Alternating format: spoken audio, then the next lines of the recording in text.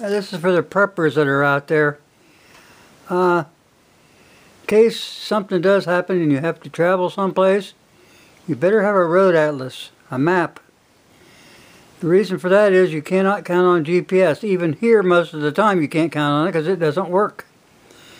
And another thing in a crisis, if the government doesn't want you to move, they just turn the doggone thing off or recalibrate it so you're miles off your course.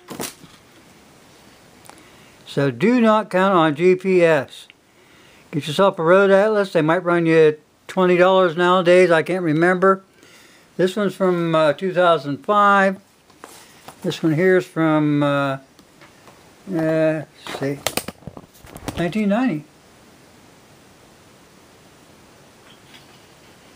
So keep that in mind. Do not count on these gadgets and gizmos and what have you. Now let's get on to something else.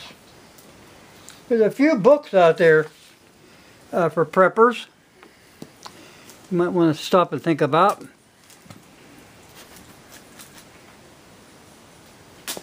Zoom it in. This one's called Brush Fire Plague. And on the back of it, it says,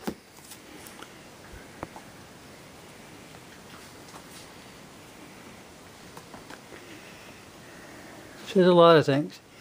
Brush fire plague made a Spanish flu pandemic of 1918 look like a case of the common cold.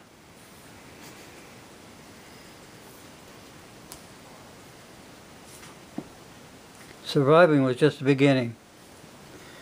Well, they had 2 books out on that. Here's the second part.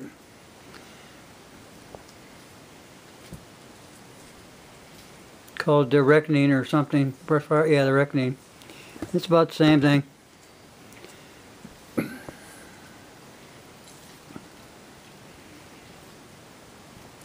I'll put this back up here for a second because I think it's important enough to get the guy's name in there. Oh, and there's another book. 1 second after.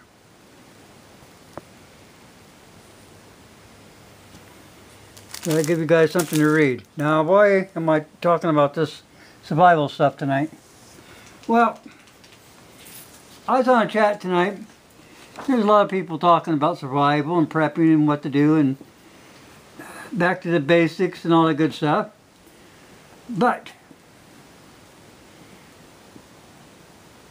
the people who are preppers already know who they can trust and who they can't. Pretty much.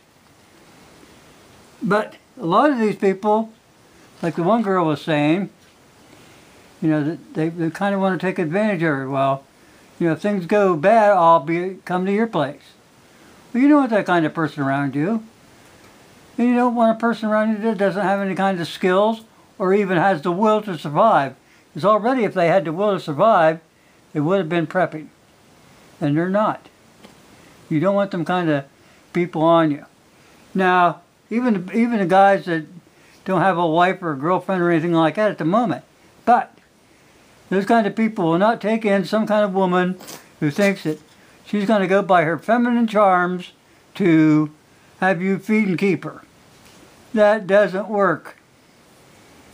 If you don't have a skill, your bedroom skills mean absolutely zero. If a guy needs companionship, he'll get a dog or he'll get a cat or raise some cobwebs.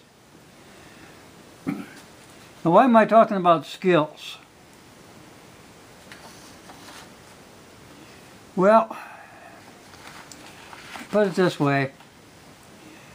You got to consider the fact that almost 90% of the American people live in cities.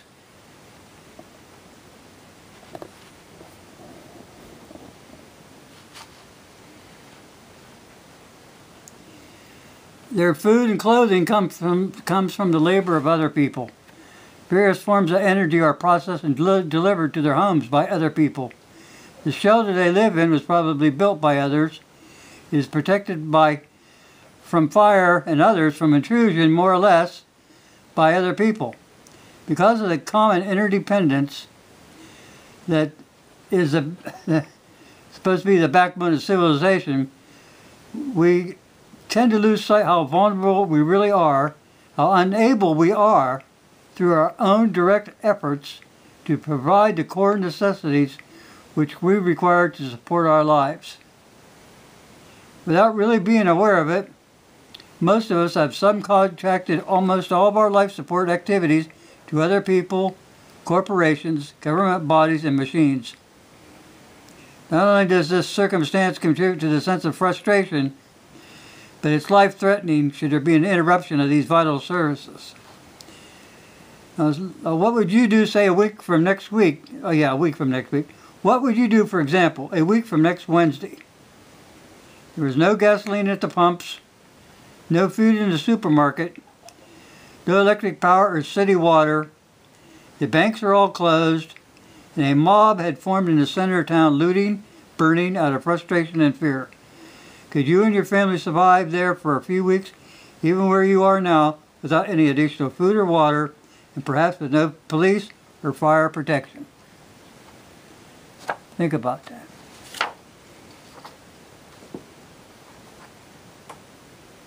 Skills, people. You've got to have skills or you won't be needed. Learn the skills now.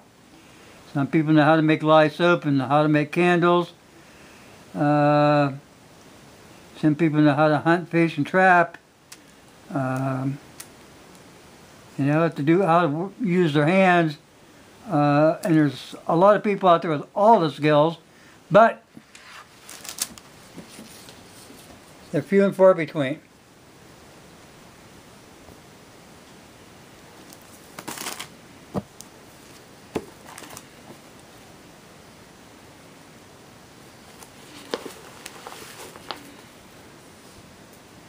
You just don't know, people. It could happen overnight. But these girls, with, like I say, with their female charms and stuff, think they're going to worm their way into that kind of guy's life. It won't happen. You're on your own. If you don't have skills where you can help out your helpmate, you're not going to be needed. Learn the skills now. You're running out of time. Your preparation's running out of time. Thanks for listening.